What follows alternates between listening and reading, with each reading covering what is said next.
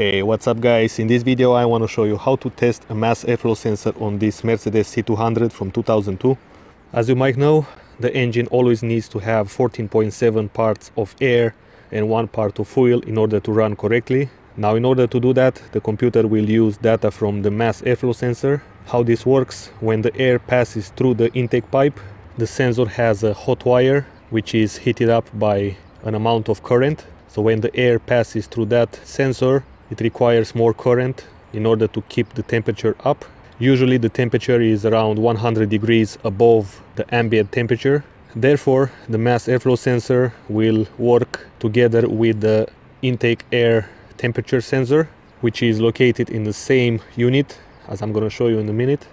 The most common failure of a mass airflow sensor will be a dirty one. And what happens is that when dirt goes on that hot wire, the air passes through the wire, and the voltage required to keep the hot wire on the right temperature is going to be less, because the dirt will prevent the cooling of the hot wire when the air goes in the engine, as it will normally do when the hot wire is clean.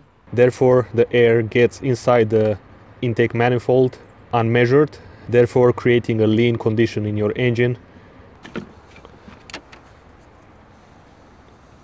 So if you have a look inside, you will see in the middle right there are 2 hot wires, and then you've got down here the intake air temperature sensor. How I know that? Usually the hot wire will sit in the middle. So as you can see, you've got 5 pins which are numbered. Number 1 pin is the signal wire for the mass airflow sensor. Number 2 is 12 volt supply, is the one responsible to keep the hot wire on the correct temperature. And then if there is any change, you will notice it on the MAF signal wire. Then number 3 pin is the ground. Number 4 is again the MAF airflow sensor signal wire. It's probably for the second hot wire in there. And then you've got number 5, which is the sense wire for the intake air temperature sensor.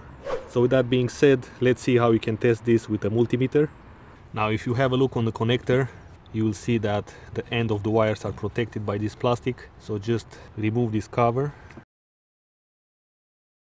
So now you can insert your probes into the connector. You've got the numbers here as well. Now when you turn the key on, in the second position, you have to measure 5 volts on the sense wire.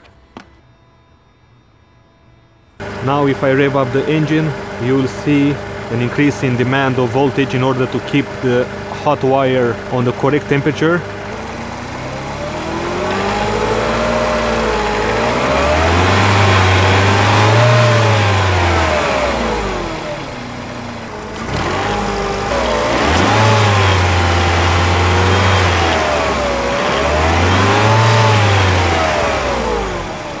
Alright, now let's say you don't get any signal from the mass airflow sensor. Then what you want to do is take out the unit and look for continuity on the following pins: the ground and the 12 volt. There should not be any continuity. I touched the pin number 2 and pin number 3 with no continuity. Then another test you can do is between the mass airflow sensor signal wire and the power supply wire, and there should be continuity. Now if you have alligator clips, just hold the alligator clips on the pins and try to tap on the mass airflow sensor, and there should not be disruption in the continuity.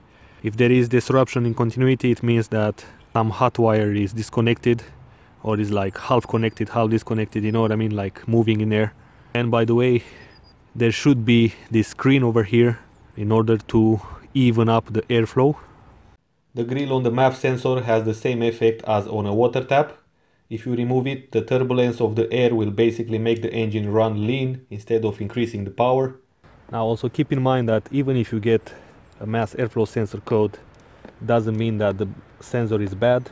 With these tests, you can 100% confirm that you don't have to replace the mass airflow sensor, and it's more likely a reference code thrown by, let's say, an oxygen sensor or a vacuum leak somewhere. Now let's say you can't find 12 volts on the input wire, and you don't have continuity between the ground and the 12 volt input wire. One thing you can do is to turn the multimeter on 10 amps and connect one terminal on the positive of the battery to the number 2 pin, which is supposed to deliver 12 volts, If in this case the MAF sensor begins to work, then it means the wires are broken or short-circuited somewhere, and you don't need to replace the MAF sensor. Alright guys, that was it. Thanks for watching. I hope you find this video useful. If you are new to this channel and you want to see more car repair videos, make sure that you subscribe. And until next time, take care and I will see you soon.